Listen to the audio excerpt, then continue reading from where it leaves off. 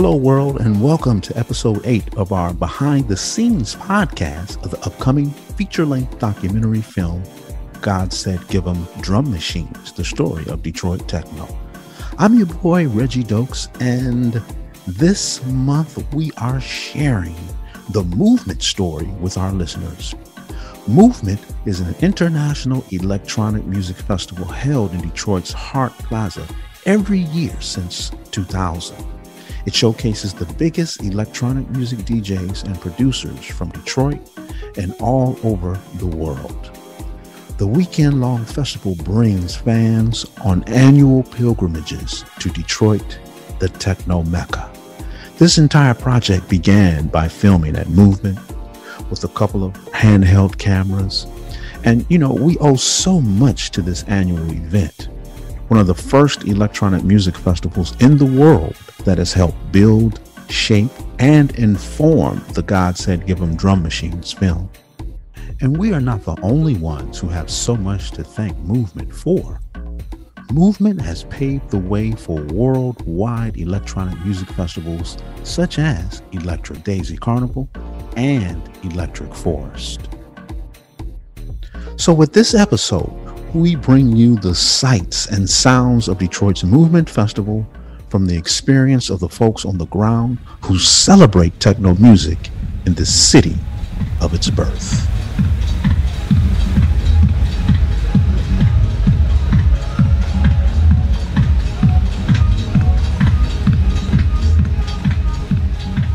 Hi, I'm Dave Grandison. I'm a producer on God Said Give 'Em Drum Machines. I've offered a lot of archival footage as a part of the project, and I really have quite a bit of footage that actually happened at the original Detroit Electronic Music Festival. I initially set out to start documenting the history of Detroit electronic music due to the Detroit Electronic Music Festival. It was a catalyst for me. The first time I went, I documented the entire trip. I filmed the entire trip. I made sure that I captured a wide range of interviews at that first festival. And it was because to me, it was such a historic homecoming. It was, techno Mecca. That was one of the first titles that we actually called the project was, Techno Mecca. And it was because we were going home to Techno Mecca. And it was a pilgrimage. It was a joyous time to actually see Detroit respecting the art form that was created there. And it allowed all of the people who had left Detroit to return to the city to celebrate that art form.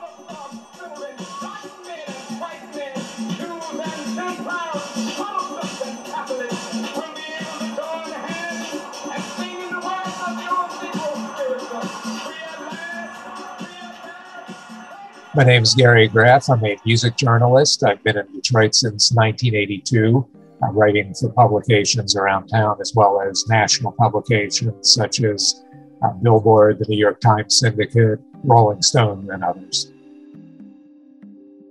Being with something from its birth, because obviously, I'm not going to be at rock and roll's birth. Even like the garage rock scene. Okay, I was around for that the birth of that scene.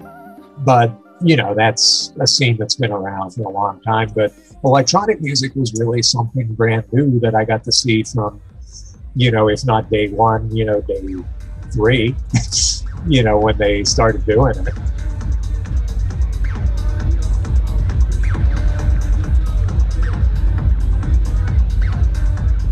My take on the Detroit music scene is that it's Detroit music scenes in the plural.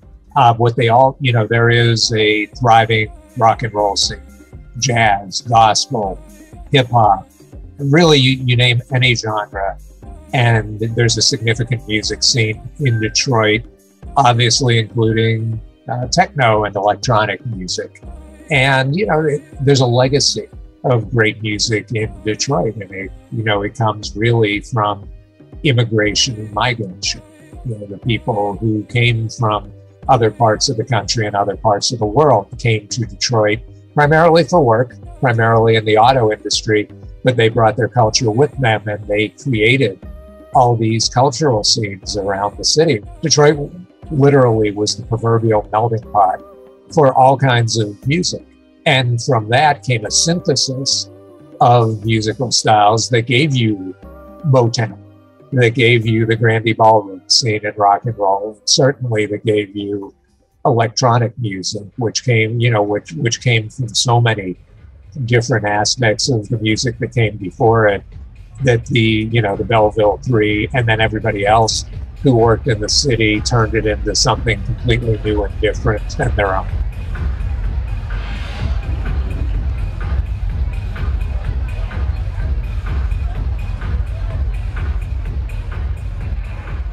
Detroit's birth of techno is, it's so funny.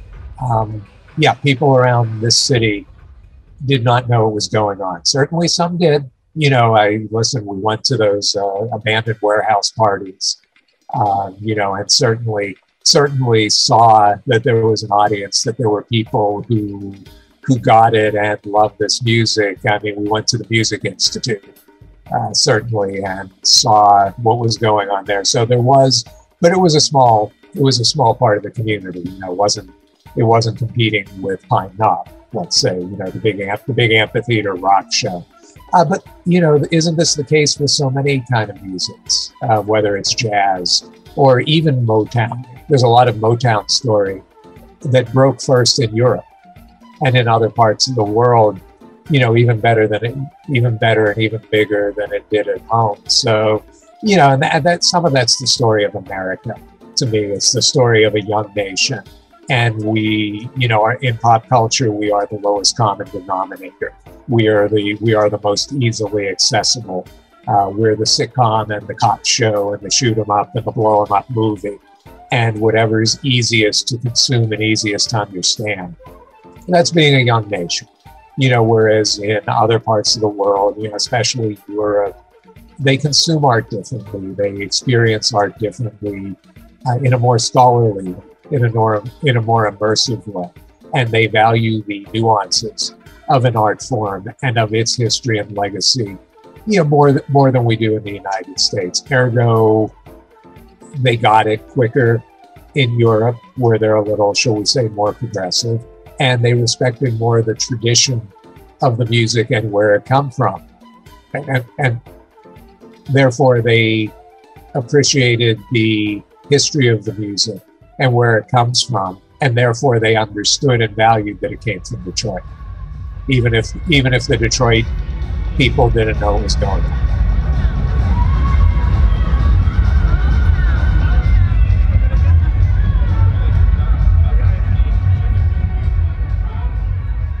Hi, I'm Bart, aka DJ Red D. I'm based in Ghent, Belgium. I was born in Belgium as well. And I'm a professional DJ, I'm a music producer, and I am owner of We Play House Recordings, my record label that I've been running for 13 years now. I first heard Detroit Techno, probably when I first heard Detroit Techno, I didn't know it was from Detroit and I didn't know it was called techno. But the very first time I was made aware of the fact that the music that I liked so much partly originated in Chicago, Detroit, and New York was at the legendary Ghent record shop called Music Man, where one blessed day in 1994, I picked up a copy of Daniel Bell's Losing Control.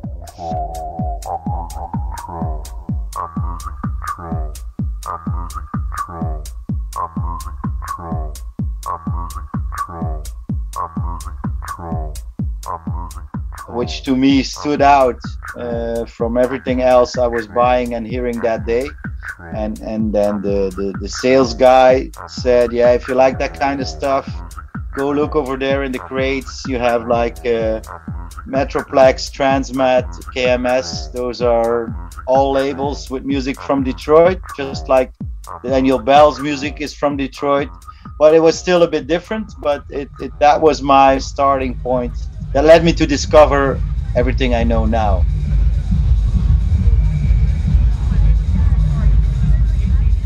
what struck me when I was in Detroit was the desolation of the downtown, which was, now it's changed so much when I was there last time. But when I was first there, that was something that for a guy coming from a country where everything was like, I don't know, spick and span. Do you know that expression? Where everything was like clean and that was like raw, super raw, and it was sad, but it had that mesmerizing thing to it as well, which is I remember driving from the airport to downtown in a rental car, and it was a really rainy day, which was probably very appropriate in Detroit. And the whole first day, the whole first impressions made me. I'm not from Detroit, so I can probably never fully understand. But the first 4 or 5 hours in Detroit, soaking up the surroundings, I had the idea that now I understand the music. Now I know that something that you cannot really describe feeling that was in most or almost anything coming from Detroit, that was techno or even house, even Theo Parrish's or Moody Man stuff, has a certain quality to it that I understood better after like a day in Detroit. That's something that I will always remember, and something that I tell a lot of people here who are into the music from Detroit. I urge them, go there. If you want to fully understand why it's special, just go there. That's something I'll always remember. And something that sometimes I'm sad because that first feeling is never coming back. But it's ingrained in me, and it's something that stays with me when I'm playing, when I'm making music. It'll always be there.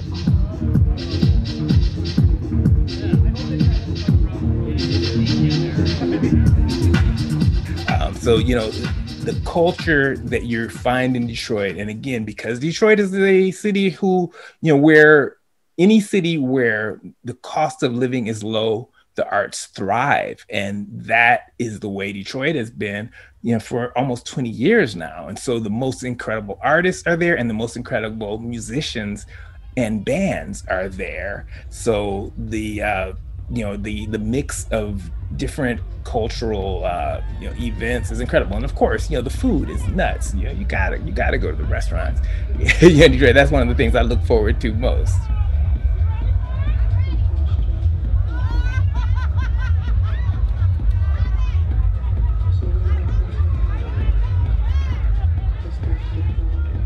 You know, the Detroit Electronic Music Festival was actually one of the first electronic music festivals in the world. After the Detroit Electronic Music Festival, there were a wide range of other festivals that happened, but, you know, techno tourism really started around the time that the Detroit Electronic Music Festival was born.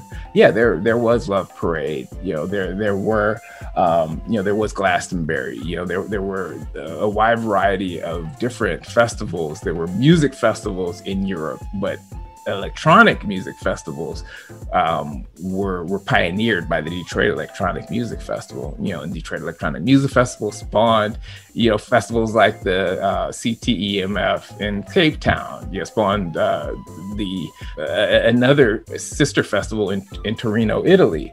But now techno tourism is everywhere. You have Tomorrowland, you know, Tomorrowland in Belgium, you know, one of the biggest electronic music festivals in the world. You know, you have Untold, you know, in Romania. You know, you have Ostend Beach Festival in Belgium. You have Creamfields in UK. You know, you have Mysteryland in the Netherlands, Ultra Music Festival in Miami, and of course Electric Daisy Carnival in Las Vegas. But, you know, these are very, very large super festivals. Detroit Electronic Music Festival remains very true to showcasing electronic music that was born in Detroit and that is following the path of Detroit techno, while bringing in some pop acts, while bringing in some dope underground hip hop, and showcasing that in a very, very curated way. The Detroit Electronic Music Festival is still very much a cultural event that is celebrating, the art form of Detroit techno, and it hasn't gone pop and cheesy and gimmicky like many of the super festivals have. So again, it's real, it's authentic, and it's Detroit.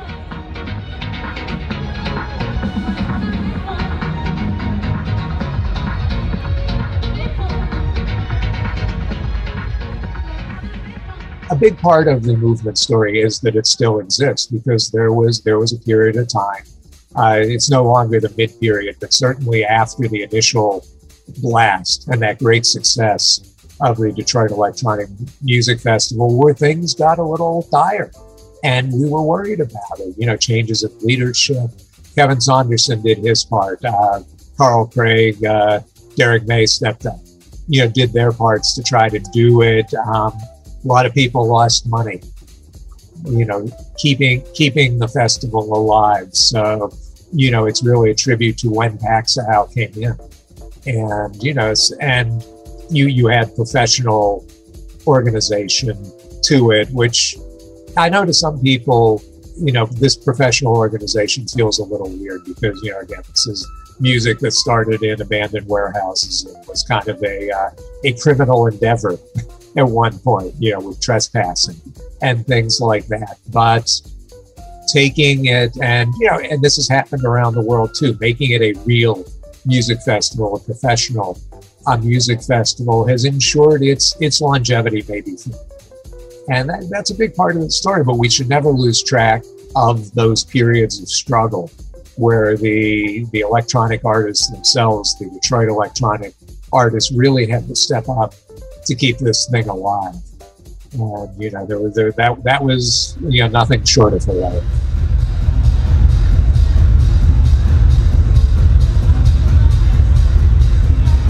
That first movement, the first Detroit Electronic Music Festival, was the wake-up call for the city of Detroit in terms of this thing that was born in its own backyard. I mean, when they announced it, there was a lot of skepticism, a lot of raised eyebrows. Like, you really think you're going to fill Hart Plaza, for what's essentially been a club phenomenon, a warehouse phenomenon. And damn Skippy, they did it. It was awesome and awe-inspiring.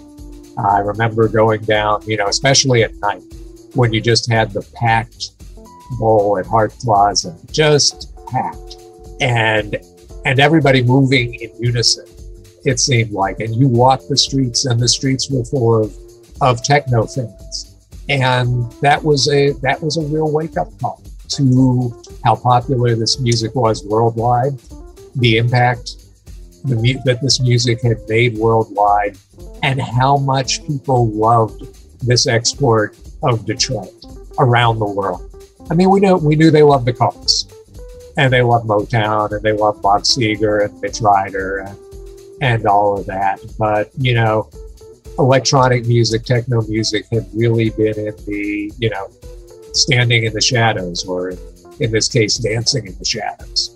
And it really was that first Detroit Electronic Music Festival that showed people what had been going on here, and this little secret society and community that had been built around the music. So all of a sudden, Detroit Rock City did become Detroit Electronic City, and people embraced it and understood it. Now, that doesn't mean the average person in Detroit started building a collection of electronic music in their house or started going to raves or anything like that, but it at least brought it to the surface, and you were able, if you were a Detroiter, it gave you something else to thump your chest about.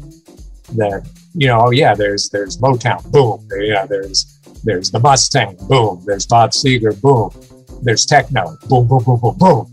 I mean, and so people understood it, and that's what the great significance of what we now call the Movement Festival is that it's this celebration of something that was homegrown and homebred and created not from nothing, but from the imaginations of some really forward-thinking, diehard music fans who created something new from a lot of different pieces.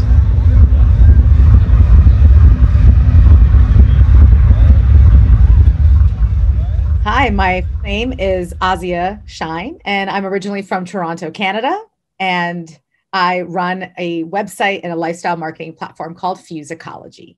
My relationship with Movement, as well as Fusicology, is we've been a media partner of the festival since it was before it was really Movement, and ever since it became Movement. And so for decades now, we've been helping to promote and support their efforts into getting the word out outside of Detroit.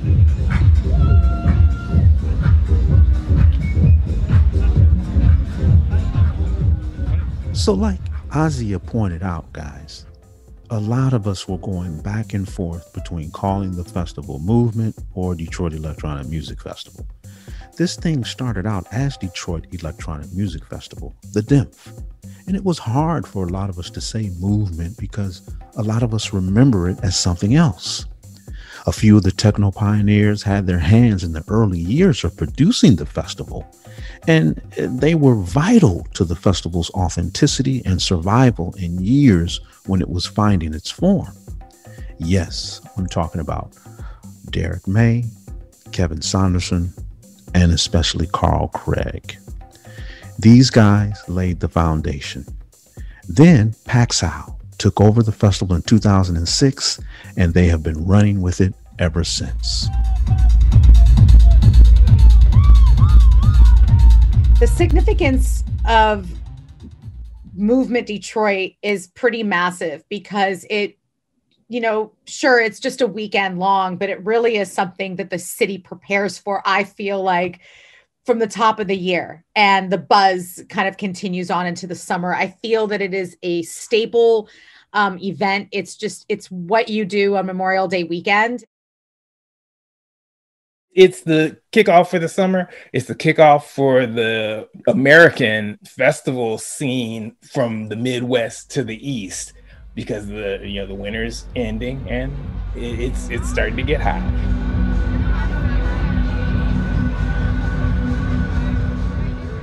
I first heard about Movement Festival, or rather DEMF was what it was called when I first heard about it, through a friend from Ghent who was running a website called techno-tourist.org.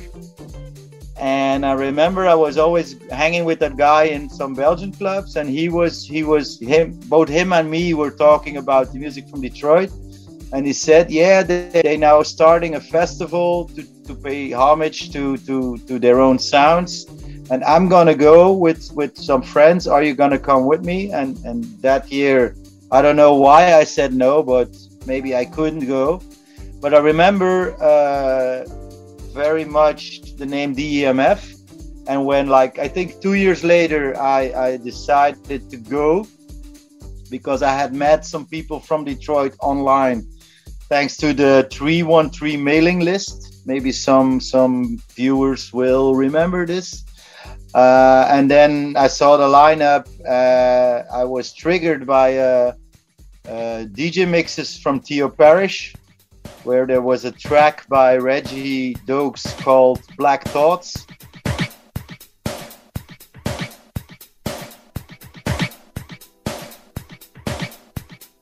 Which was something that just blew my mind. And I was like, I have to go to that city. I have to get to understand why the music sounds like it sounds. And then I just basically had a hookup to stay with a guy in the suburbs. But I just came all by myself, and I just discovered Detroit. And I just went to parties and started talking to people, and certainly specifically looked up the Psychostasia party, where I wanted to talk to Reggie. And I do remember, I think my very first words to him was like, "Hi, I'm Bart from Belgium. I want you to come and play at my party." So that's how my relationship with Reggie started. And that was also my very first night in Detroit.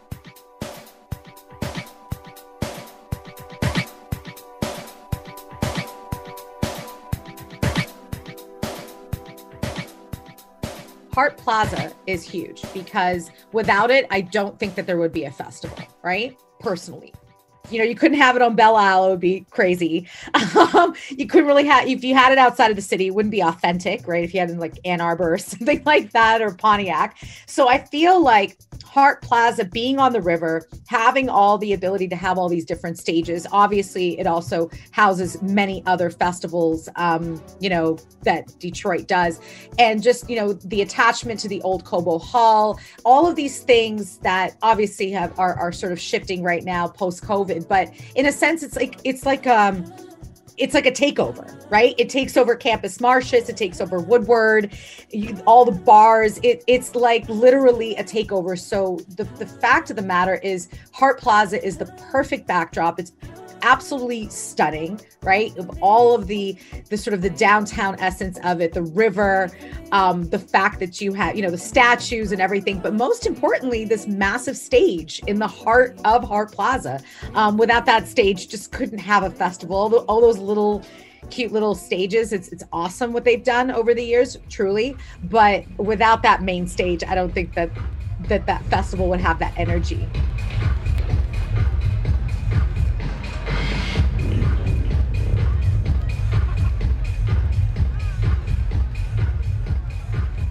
I plan my hotel, rental car, and everything months in advance. That's me. I know a lot of people that do it last minute. It is an experience. One thing, you know, to be said is Detroit's not a big city. So things get booked up really, really quickly. The Airbnbs, the cars, everything's taken. Not only is Detroit kind of a bit of a smaller market in just that sense of having the amount of hotels or whatever that maybe a city like New York or Chicago or LA has, it's also extremely self-contained. And the core of Detroit is also pretty small. So, you know, it's not one of those cities where you want to stay outside of the action. You kind of want to stay internally. So it's become a pilgrimage. It's absolutely something over the years that I've planned out quite well. And it's also, you know, quite frankly, I think extremely important to the city. I mean, I don't know the numbers offhand, but I'm sure the amount of money that they make through tourism is more than any other festival that, you know, they have in the city of Detroit. Because again, people come in from Japan, Germany, all over the United States, Canada, of course. And so it's really special. And I feel that a lot of people feel that it is indeed a pilgrimage that they make for Memorial Day weekend. I've gone almost every year since the year 2001. I didn't go to the first DEMF, but I've gone almost every other year. I've been, you know, either I've booked talent, I've been involved, I've done PR, or I've just straight up been like just a marketing partner and promotional partner and a fan, you know, enjoying the music and having very little sleep and being very tired by Monday. Monday's brutal.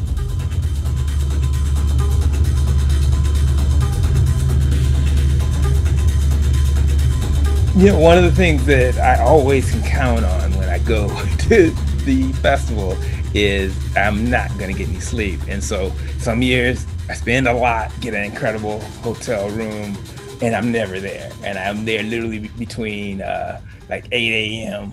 and 10 a.m. Then we go to breakfast and we're out till 6, 7, 8 the next night.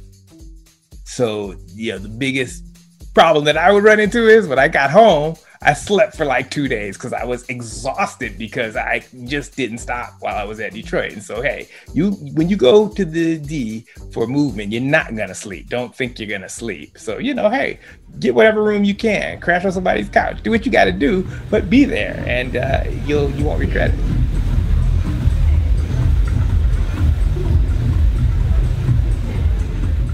As I was reviewing footage, I was, hearing, people talking about, all the parties, and it's probably the most frustrating part of going to movement was that I could not go to every party, and that you had the best DJs in the world competing for your attention. So you had to pick wisely, or you're not going to get into the club where the dopest DJ is.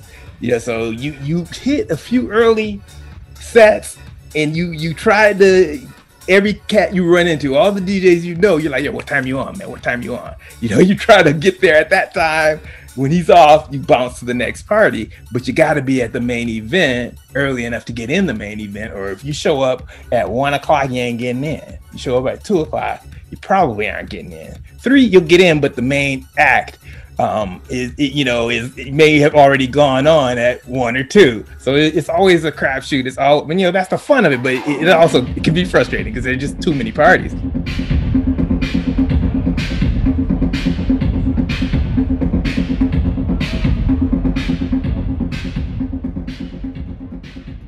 The festival, whether it was DEMF or movement, created what we call techno-tourism. It made Detroit a destination for all these fans around the world. And you see them, they come from Europe, they come from Asia. Obviously, they haven't come in the past couple of years because of the pandemic, but it is a pilgrimage. This Detroit becomes for a weekend a Mecca for this kind of music, and they get that they're in the birthplace of a significant wing of the electronic dance music genre. They are in the birthplace of techno, and they really embrace the idea that what they're hearing here, what they hear at this festival, is authentic, and it comes from the place it's presented. One of the phenomena I find at the festival every year is when you look at the various stages, if we want to call them the tourists, but the domestic tourists are the ones who come out for the big bands, and are the ones in the bowl. You go to the more Detroit-centric stages, and it's all the people from other countries and foreigners, because they want to see real. It's like people going to the Motown Museum. They want to be on Terra Firma.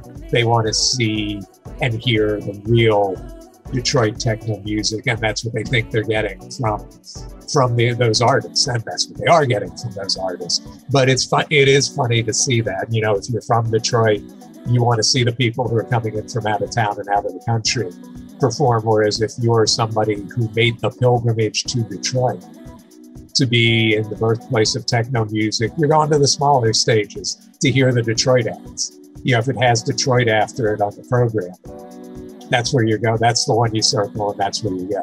So that's fun to see. But unquestionably, the festival brings people from around the world to Detroit, to consume that part of the city. I don't know that they're going to, coming out to the burbs, or they're going to the museums, or any of the other cultural things. Lord knows that between the festival itself and then all the adjacent parties and the after parties and things, the music's enough to keep everybody going at least 23 hours a day. But they're here, they're seeing Detroit, and they're seeing Detroit really those days and nights of the festival. That area of the city looks fabulous, especially at night when when the lights are flashing on the buildings, and you have people, like Richie Houghton, or when Kraftwerk was here, who used the landscape, used the buildings as part of their show. It really shows Detroit in its best light.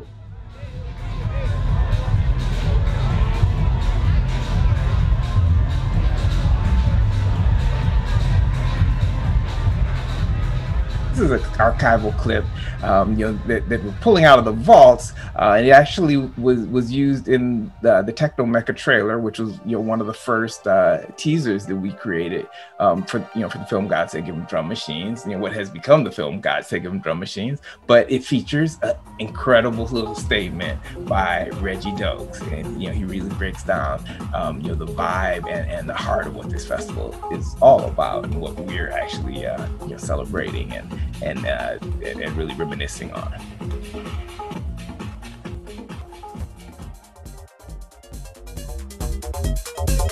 These kids who were like 17, 15, they have no idea that Black Hands created Detroit-style techno.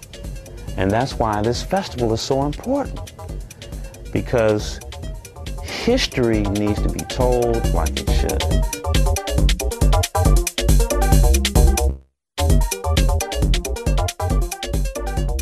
First time I was at Movement must have been 2001, I think.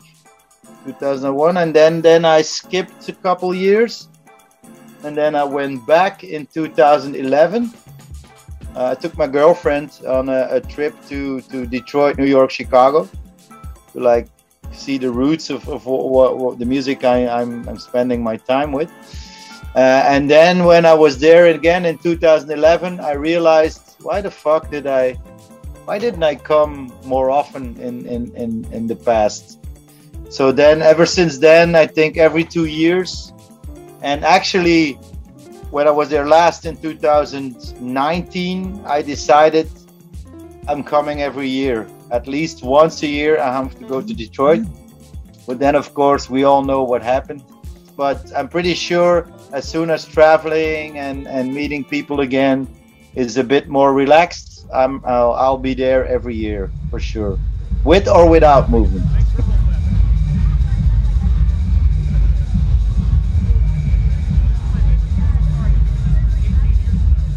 Wow. Okay. This is dope. So, Movement 04, think about this lineup. On the Movement stage, you had Derek Plaslico, you had Jeannie Hopper, you had Osunlade, you had Terrence Parker. That was until 10 on the second night, Saturday night. On the High Tech Soul stage, you had Garth Trinidad, you had Amp Fiddler, you had, you had J-Lib, which was J Dilla and Mad Lib, with Peanut Butter Wolf. Okay, like think about that lineup, insane. And then you had a Music Institute stage. On the Music Institute stage on Saturday, you had Mike Grant, D Win. Okay, D Win, the creator of the Music Institute, or one of the creators of the Music Institute. You had on the underground stage, you had Sal Principo. You had Lego, you had BMG from Ectomorph, you had DJ Tracks. Okay, so like all these stages were rocking like that all weekend long.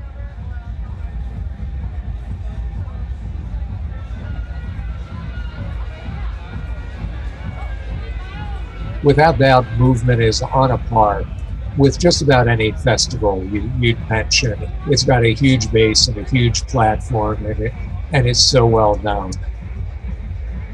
A truly international dance music festival. And I think that that's really special because it's not just like some rinky-dink weekend in Detroit. It's like a true experience. It's a different flavor of festival because it's not a camping festival. It's an urban type of festival. So that gives it its own unique flavor. And, part of that uniqueness is it does then allow the audience to experience Detroit as a city, in addition to being here for the music festival. I feel like Paxahau has always tried to sort of do something different every year, and not every festival does that. Some festivals are just like, okay, here's another year, let's go, let's roll out. Whereas I feel like Movement is really like the Coachella of the Midwest. Even if Movement doesn't always get mentioned in the same breath as Bonnaroo or Coachella or Glastonbury or some of those others, I think in terms of reputation and footprint and impact, it's every bit the equal in these festivals.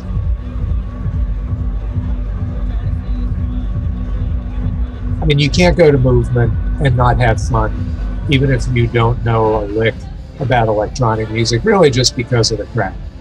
I mean, you do have probably the most unicorns in one place on Earth for those 3 days, as you will anywhere else. The people you see in Detroit at the Movement Festival are everyone from 6 to 66. Okay, and everybody's vibing.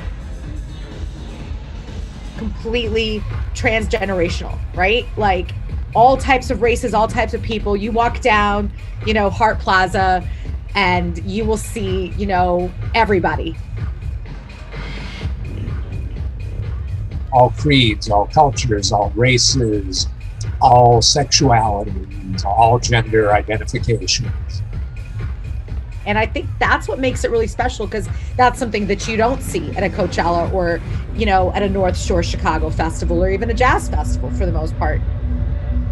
It's a mixing pot of different types of music, so the age group is wide. I love seeing little kids, the babies, the 6, 7-year-olds, the toddlers dancing. The circle forms around the little kid when he starts going, and you love it because you see him, getting in his vibe. It's I love that most, because I know that there's a new generation that's evolving to love the same music that I grew up loving. I can say that I truly feel that all music is for everybody. But, electronic music definitely is for everybody. And the festival is certainly for everybody, because if you're not digging what's going on the big stage, you have 3 or 4 other places where you can go and hear something different.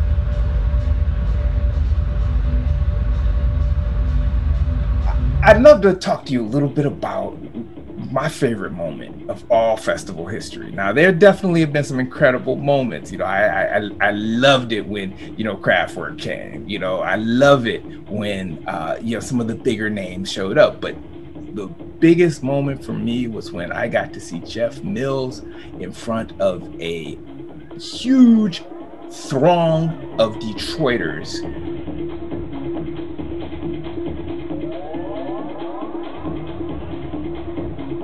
And the love that he was given at the first big festival he has ever appeared in Detroit, which was 2001 at the DEMF. It was a homecoming. It was a electric feeling in the crowd. Everybody waited and was ready for Jeff to return home, and Jeff ripped it up. Jeff did everything we wanted him to do. He read the crowd. He knew exactly what we wanted, and people lost their minds. I've never seen a show like that, and I will always remember, again, Jeff giving you a little bit of the wizard, giving you turntablism, giving you the depth of his incredible catalog that has been born since he's moved on from Detroit. But again, the feeling, the vibe, the true Detroit nature of Jeff Mills returning home, the wizard returning home, is a moment that I will always remember.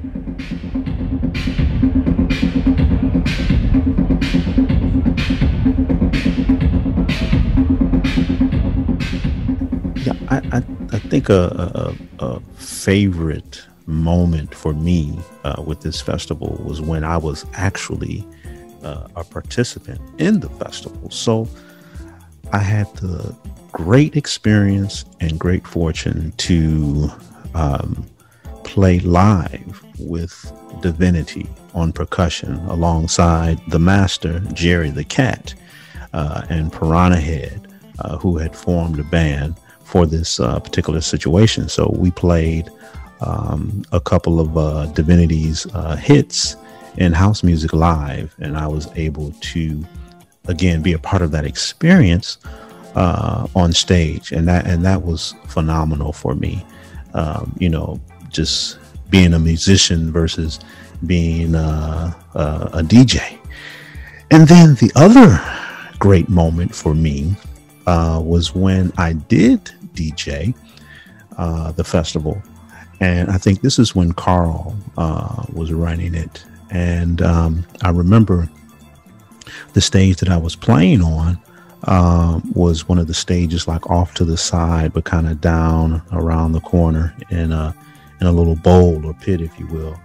But the lineup was incredible, man. It was Victor Duplay, Francois K. I mean, it was some heavy hitters playing on this stage, and I was DJing on this same stage. So, you know, I remember getting ready or getting prepared for my set, and Francois K and one of his sound people walked up to me, and man, they were just like so nice and humble. And I remember Francois saying, "Reggie, look, forgive me, man, but you know, I like playing on my own mixer. And so if it's okay with you, can we get all this set up? You can play all my stuff and we're good." I was like, man, are you kidding me? You know, when a DJ has his own sound, man, that's some serious shit. So of course, you know, I acquiesced, and, you know, me and Francois K have been cool ever since. That was truly a blessed and great moment for me as a DJ.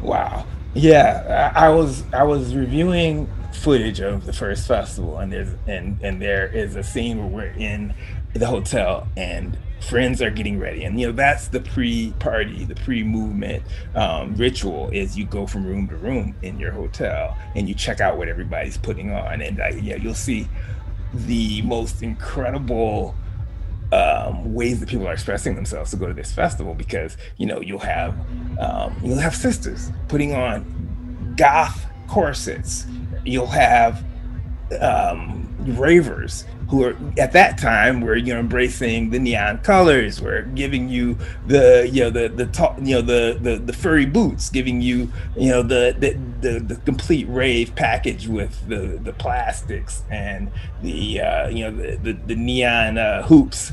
And then you have the house heads who are going to, you know, give you whatever the latest, most chic streetwear is. And you know, you've got the b-boys who are giving you b-boy style, you know, and you've got the Detroiters, the straight up Detroiters, who you might run into a cat in a purple suit with purple gaiters on and a purple Bassolino. And so, you know, you've got this mixture, but you don't see clashes. Everybody gets along.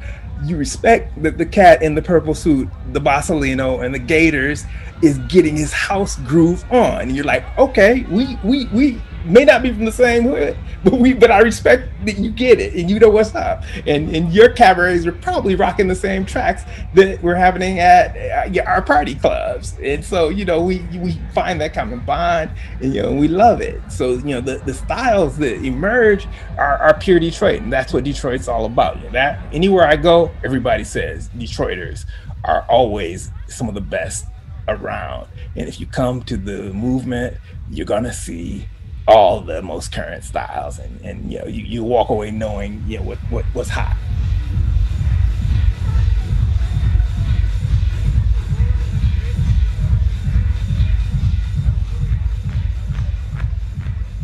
What I'm always telling friends about Detroit, and always the reasons I'm telling them to go there, is because I've played all over the world. I've met people from all over the world. I'm searching music from all over the world.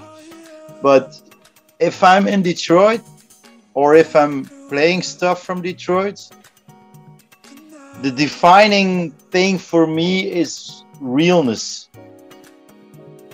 Could be a hipster word if you leave it to resident advisor. But if you're there, it is not. I've met so many people from Detroit. After the first time I came to Detroit, and first Reggie and Theo came to play at my parties in Belgium, a whole bunch of people from Detroit started coming. Mike Huckabee, Rick Wade, Frankie Junkai, who is not from Detroit, but who was working for Underground Resistance, Kevin Saunderson, Derek May, you name him.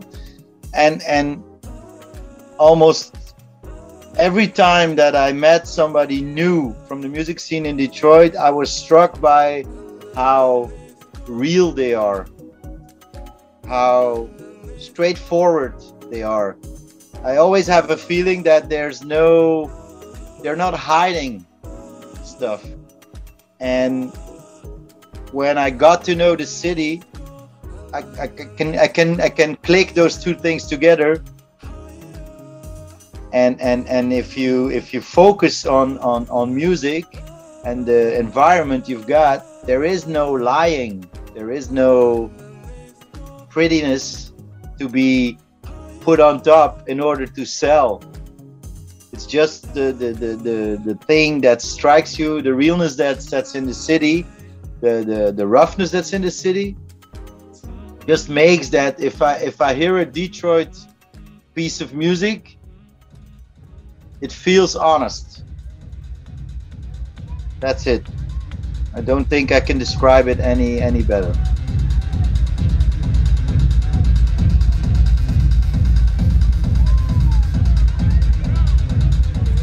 As we all know, the coronavirus pandemic, has affected many of our lives. We've lost a lot of friends, and the world continues to face many obstacles. And Paxal, had to cancel their in-person movement festival in Hart Plaza for the second year in a row. But fortunately, they were able to pivot and create a more accommodating in-person event at the world famous TV Lounge in Detroit. They call it the Micro Movement, and it's an event that is going to be streaming virtually on Paxal TV and Twitch TV. So, shout out to Morin and the Paxal team for keeping the Detroit love going, on a weekend that is important to Detroiters and techno lovers all over the world.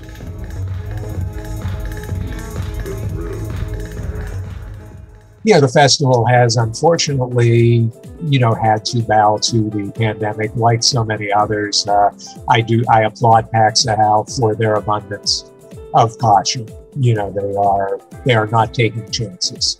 They know what the situation is. They want to have a safe event, for all the right reasons too. I mean, certainly if you're an event organizer, you have to sit down and think, if something goes wrong with my event, I'm in trouble. But they're also doing it to keep their audience safe. It's not just about the commercial and business aspects about it. This is a company that cares about its audience and wants its audience to be safe, wants its event to be safe, and to be able to continue, hopefully, forever. So, kudos to them for that. They're making all the right decisions. Paxal has also done a wonderful job in the virtual world of, nonstop. My phone goes off seemingly every day with, hey, we're live now with so-and-so or such and such. They did a good virtual movement festival last year, and, they're keeping the audience engaged as best they can.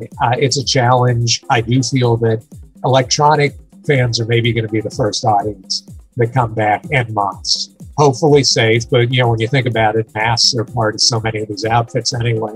This is an audience that's used to having their faces covered. They're going to come back enthusiastically. They're going to be ready to dance and party and be at live music events without question.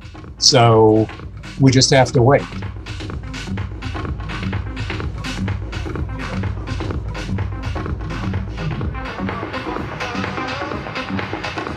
One of the silver linings of the pandemic is there's been no shortage of opportunities to, as Billy Idol would say, be dancing by yourself or dancing with yourself. From D-Nice's parties on to what we just talked about Paxal doing. You can, 24/7, you can find some sort of dance thing going on in the virtual world and have a little bit of fun with it. And, kudos to that community for keeping everybody engaged and really providing a much needed respite from the tension. If you can throw something on, and even if you're not a great dancer, but it's on in the background and you're bobbing your head around the house, that's been a big help.